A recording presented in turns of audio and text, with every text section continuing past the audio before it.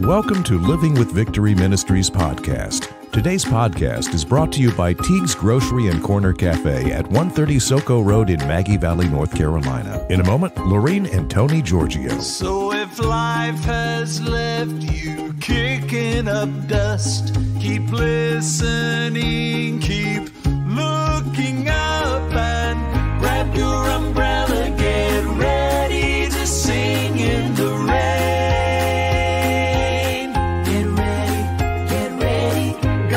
His goodness is gathering showers of grace.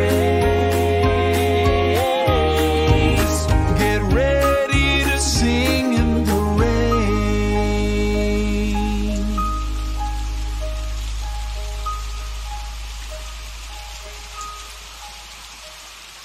Welcome to Living with Victory, proving life isn't about waiting for the storms to pass. It's about learning to dance in the rain, giving you peace, power, and joy through perseverance and faith, above all, in Jesus Christ. Hi, this is Tony Giorgio. And now, without further delay, I want to introduce my co-host, my lovely wife, Laureen, with the topic of the day and the verse for the day. Hey, Laureen. Hi. I'm so glad to be here today. I hope everyone is having a great Sunday. Today's topic is, can we love the unlovely? I know this is something that everybody has to deal with. We are surrounded by different types of people.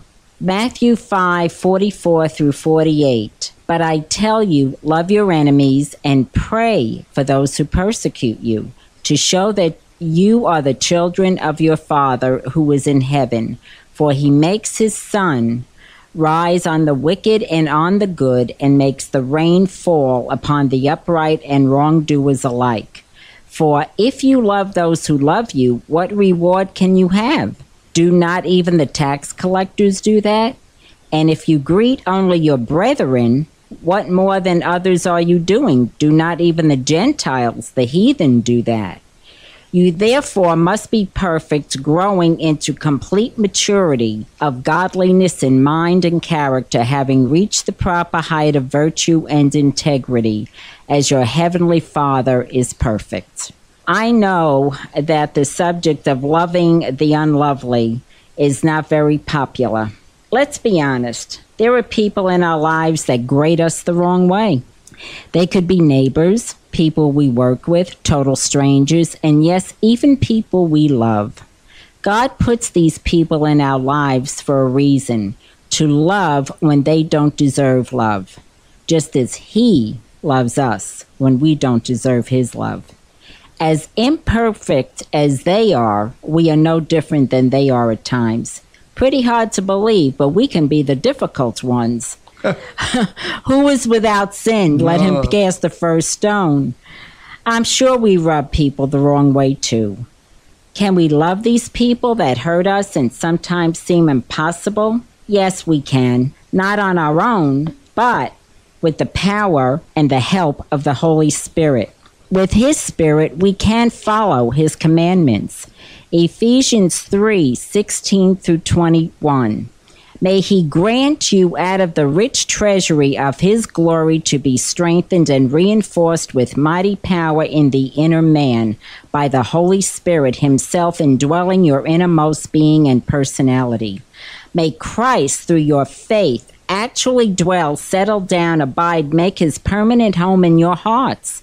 May you be rooted in love and founded securely on love, that you may have the power and be strong to apprehend and grasp with all the saints what is the breadth and length and height and depth of it, that you may really come to know practically through experience for yourselves the love of Christ, which far surpasses mere knowledge, without experience, that you may be filled through all your being unto all the fullness of God, may have the richest measure of the divine presence and become a body wholly filled and flooded with God Himself.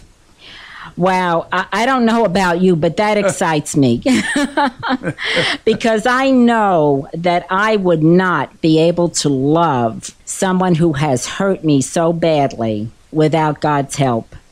This really isn't a suggestion to love your enemies and pray for them. This is what he expects us to be doing. When you start praying for the person that has hurt you, especially when you don't feel like praying, but choose to, God will honor that prayer, and pretty soon your emotions will catch up to that choice to pray.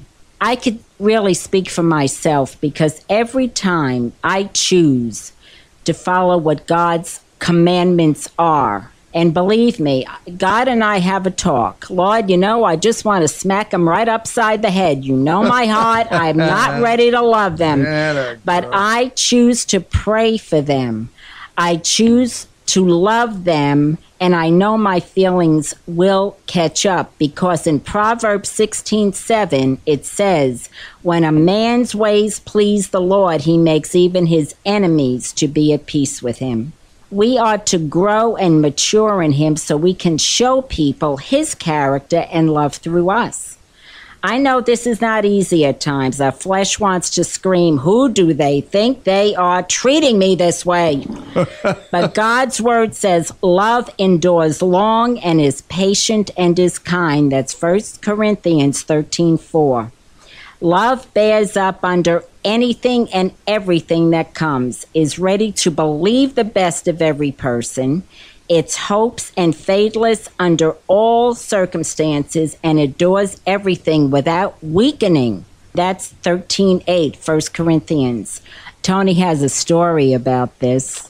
This goes back quite a ways when we were really involved in major undertakings with the ministry. Things occurred, as they always do. The devil pops his little head up, to make sure that you don't feel too comfortable. In those days, I hadn't the strength in Christ that I did now. I sure didn't. We almost lost the entire ministry because of what was going on and what some people were doing against us from within. We consequently pretty much cleared the decks and got things resolved to a certain point. And I really had this animosity toward this person who spearheaded this so-called takeover, you might say. Every time I thought of this person, it was almost sickening, and I would never go near him, just wanted to write him off. And when I thought of him, I didn't think very nice things. I used to go to a men's luncheon in a Presbyterian church hosted one day by Steve Brown, theologian, author. He's on the air, my friend. And he's talking exactly about this situation and that it was ungodly, that it wasn't of the Spirit. As I look over 2 or 3 tables, who do I see in the room at the luncheon but this person that I hadn't seen for a while and I couldn't stand, and I'm listening to Steve, and Steve is telling me and everybody there at the luncheon that we should forgive these people. We should not have the animosity. It's not Christ-like. Fill yourself with the Spirit and you can do it. And I'm looking at him and I'm saying, oh, I'd like to be filled with God. And he's looking at me, and this goes on. And I can't go anywhere. I'm locked in this room. I'm at a luncheon, a Christian men's luncheon. And here he is, As Steve kept talking and we kept looking at each other, I kept saying, what in the world am I doing? Why am I sitting here listening to this and looking at him wanting to really throw him off a roof or something? God forgive me. But that was my thoughts at the time, because he really hurt us badly, cost us a lot of grief. At the end of it all, inside of me was this conviction by the Holy Spirit. I was there for a purpose that day, and Steve was talking about this issue for a purpose. But I have to say that he did not know what was going on. He was really convicting me. I kept saying to myself, this is wrong. At the end, like I said, everybody got up and talked, and the Spirit, oh, praise the Lord for the Spirit. You talk about a living being the Holy Spirit inside of me said, go over and shake his hand. And I'm saying, oh, no, you don't. No way. I don't care. And he's looking over at me. And I'm saying, oh, you've got to be kidding. Do you know what he did to me? Do you know what? And we're having this argument, see? And it ain't working because I'm losing, because more I'm arguing with the Spirit, I'm being convicted. No, go over there. Get over there. That's all I kept hearing. So I got to go. I just have to go because I don't feel right anymore. That's it.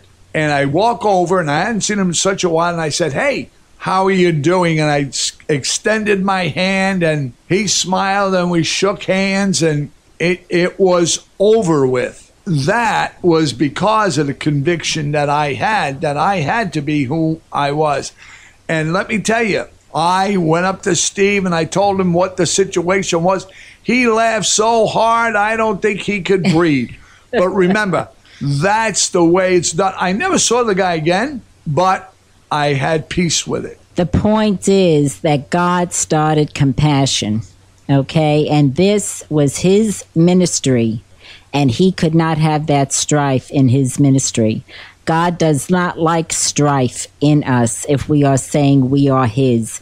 So we have to forgive. That's why his commandment says to pray for your enemies and to love them. So just remember that, folks. You know, you got to go. If you're in the Bible, the Holy Spirit is a living, true person inside of you. Follow him. Now, can we love the unlovely? Oh, yes, we can love them, care about them, and pray for them with God's help if we allow him in.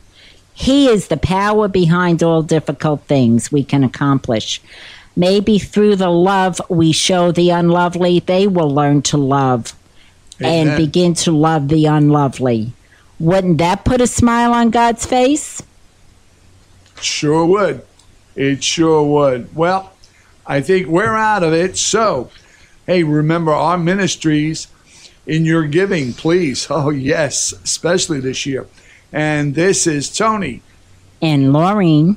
Saying, you keep dancing in the rain. Tell your friends. And remember, Jesus is your umbrella. And if you don't know Jesus, get to a Bible-based church and learn.